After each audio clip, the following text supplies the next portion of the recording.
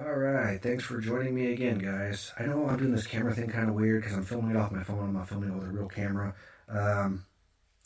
And this director's view mode thing, which I don't know if you guys will like or not like or whatnot. I want you guys to let me know. Welcome to part 2 of my Stephen King Blu-ray collection. We left off with It, the original It. So obviously I have the remake of It. Was not a fan of this actor who did this Pennywise. Tim Curry's version was much, much, much better. But I did like how they split the movies up into 2 movies. There's this one. This one portrays them when they're all kids, right? And chapter 2 portrays them when they are all adults. I do like how they use the same actor from the first and the second movie, even though I didn't like the actor. It would have killed it if they used another actor to switch Pennywise. But like I said, the first one is the children, this one's the adults, them as adults, about a clown that haunts people and kills children. So they come back to fight him in number 2. I would definitely recommend the original one. The second one is meh. It's definitely not as good as the original one with Tim Curry. But the original It is a classic. It's a must-watch. And then we have Misery. And this one's about an author who is driving in the snowy woods and wrecks his car and is found by his #1 fan, Cocky-Doodle-Doo. I hope I said that right. I know people who haven't watched this movie are like, what the fuck is this guy talking about? And she nurses him, I'm going to do the air quotes, nurses him back to health, and then she kind of keeps him hostage once she finds out how her favorite books are going to go. And this has a very famous scene where she, right there, hobbles him, and she takes a sledgehammer and two pieces of wood and literally just his leg, and it looks nasty. It has Kathy Bates. This was her best role ever. James Caan, I'm guessing that's him. This is a great movie. Definitely one you gotta watch. It's more of a psychological thriller. It's not really a horror because there's no monsters. It's all plausible. Just a crazy fan, stalker, and yeah. I'm trying to think. Drawn Together, which was a TV show from the 2000s, I think. Very crude, like way worse than South Park. They mimicked Misery, where the princess was making Wildor sick. But yeah, okay. This one was called, I think this is actually the second one. Or maybe it is Sometimes They Come Back. Sometimes They Come Back is about this guy who starts a teaching job at a school in a small town, and he is haunted by these ghosts, by these things from his childhood. And yeah, I think they made 3 of these. Sometimes They Come Back, Sometimes They Come Back Again, Sometimes They Come Back for More, I think the titles were. I don't have the other ones yet, and I haven't seen them in years. But if I remember right, it was actually an alright movie. It was quite decent. I mean, the acting was alright, the effects they looked pretty good. But yeah, I mean, Sometimes They Come Back.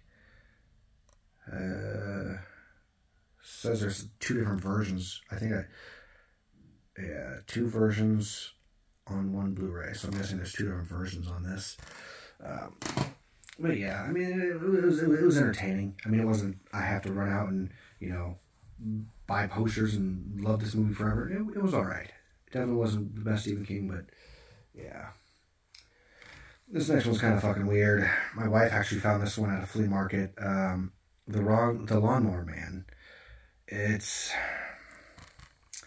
about a handicapped gardener who tries the scientist's game, and it starts making him super, super, super smart. It's got really bad CGI effects. Like, that's actually how the movie looks. He starts wanting to essentially destroy the planet, or I I don't remember. I watched it one time. I was like, but yeah, The Rosemary Man. Yeah, definitely. Unless you're a Stephen King fan, I'd probably say stay away from it. It was really, really weird. The next one, The Schlafwanderer. This one's called the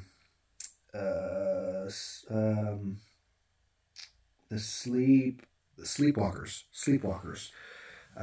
This one was weird as well. It was about a son and mother living together, and they like to have lots of sex with each other, and they're monster things, and they're allergic to cats, hence the cover. And they're trying to live their life, and things start unraveling quickly, and yeah, I mean, you can see it right there. I don't really remember why they, like, some people go missing or die or something like this, and then that's when it all starts to unravel. I don't remember if it was intentional or why they were killing the people. I don't fully remember. It's been a long time since I watched the movie. Unless you're a Stephen King fan, that's another one I would probably skip. But the next one, I love the next one. Okay, now, this is The Stand. It is about a virus called Captain Trips, which essentially destroys, I think it's the entire planet, but it only shows America. I had actually bought The Stand, which, do I still have it? Wait. Hold the video. Okay, so I went to look. I guess I already sold it. I don't think I did, though. But anyway, so I had The Stand from the 80s because I love that movie. And then it was my birthday and I got a gift card, so I went and bought the remade version of The Stand. And come to find out, it had the remake and the original in it. So I was like, okay, I don't need the other version if this has both. As I was saying before I paused the video, this virus wipes out the planet, and they start dreaming about this woman. Some are dreaming about this woman. Others are dreaming about the Dark Man. And it's pretty much a battle between the Dark Man and the one group. So I don't want to say any spoilers, because if you haven't seen it, you've got to see it. It's a great, fantastic movie. Even the original had really good effects.